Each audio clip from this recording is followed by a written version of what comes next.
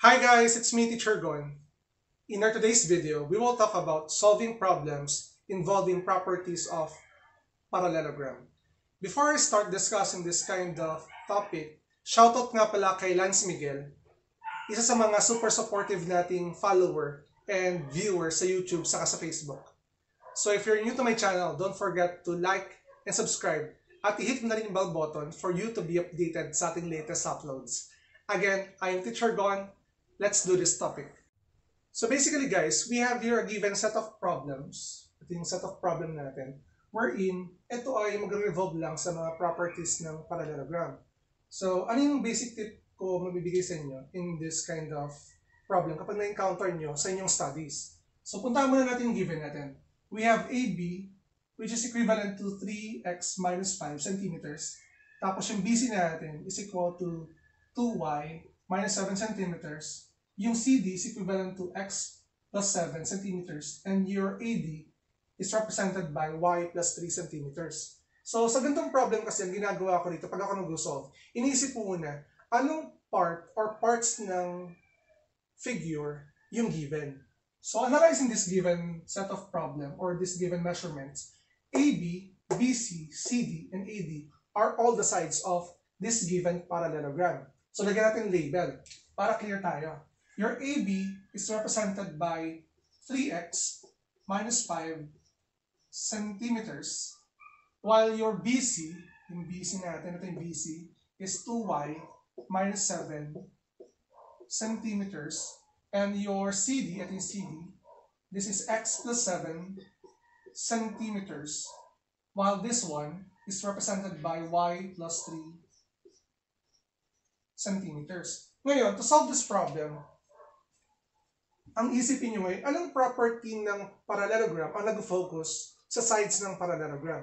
Meron tayong property din na that opposite sides are congruent. So kung alam niyo yung property na yun, you can answer this set of problems. So let's move on with item number 1. Item number 1, it says here, or ito yung question natin, what is the value of x? As you can see, yung x variable natin ay nandito sa AB, side AB, and side DC. So, kung i-analyze yung given figure natin, side AB is opposite to your side DC, in which, in our property, it says there na opposite sides are congruent. So, to solve this and to find the value of x, we can construct an equation in which, since they are congruent, we can say that 3x minus 5 is equal to x plus 7. Since they are congruent, ibig sabihin yung 3x minus 5 is equal to x plus 7 natin. Okay? And in solving this, we can transpose this one, combine like terms. You have 3x minus x. At ito naman negative 5 natin, i-transpose natin sa kabila. It will become positive 5, in which we have 3x minus x is equal to 7 plus 5. And simplifying this equation, it will give you 2x is equal to 12. Dividing both sides by 2, your x is equal to 6. Ito na yung x natin. So this is your answer for letter A. X is equal to 6. Okay? So 6. Ngayon, ang tanong dito ngayon, how long is AB? Again, how long is AB? Remember that your AB is represented by this one. Your AB is equal to 3x minus 5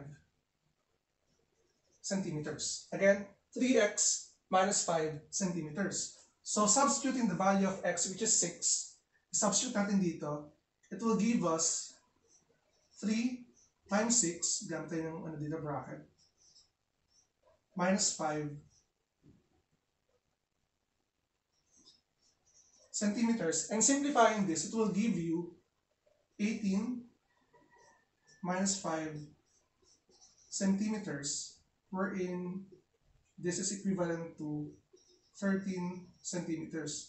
Your AB right now is 13 centimeters. So ito daw ay 13 centimeters. Okay? Ito ngayon yung sagot natin for item number 2.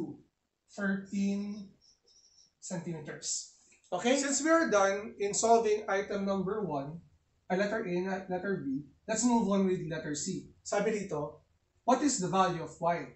So, puntahan natin yung given figure natin. At kung mapapansin nyo, that the variables y ay nakalagay sa ating side AD and AB, wherein they're also opposite sides, meaning they are congruent, in which we can create an equation like this. Your y plus 3 is equal to 2y minus 7. Again, ganyan yung equation natin kasi yung dalawang side na to ay equal. So, yung representation nila ay equal din. Now, to solve for the value of y, we can transpose y to the other side of the equation and it will give you 2y minus 1. Kaya natin ginagawa yan kasi combine like terms. And this negative 7, i-transpose natin sa kabila din, in which it will give you 7 plus 3. And simplifying this equation, this will give you y is equal to 10. Meaning the value of y is equal to 10. Your y here is equal to 10. At ituloy-tuloy na natin. Ngayon, ang tanong dito sa letter D natin, how long is AD? So yung AD natin is here. And as you can see, yung AD natin, punta natin dito, your AD is represented by y plus 3 centimeters. Wherein, para masolve natin yan, we can substitute the value of y here sa ating representation and it will give you 10 plus 3 centimeters. And there you have it. Your AD is equivalent to 13 centimeters. Ito na ngayon yung value ng ating AD. Your AD is equivalent to 13 centimeters. Tama ba?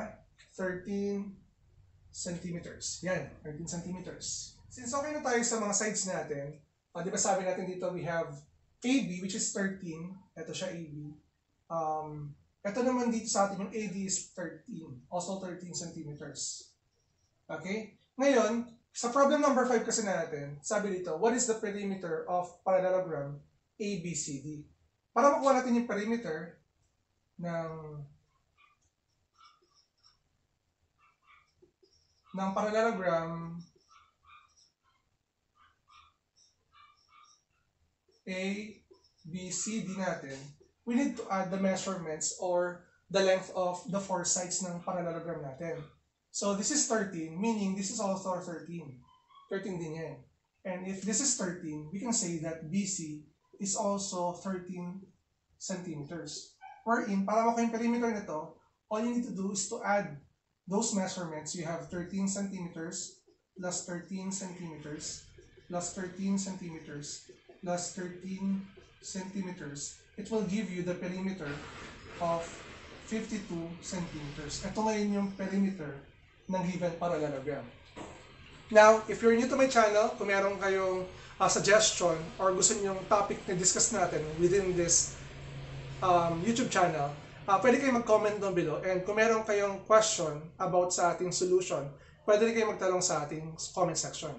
Now, if you're new to my channel, don't forget to like and subscribe. At i-hit mo na rin yung bell button for you to be updated sa ating latest uploads. Again, I'm Teacher Gon. Maraming salamat. Bye-bye!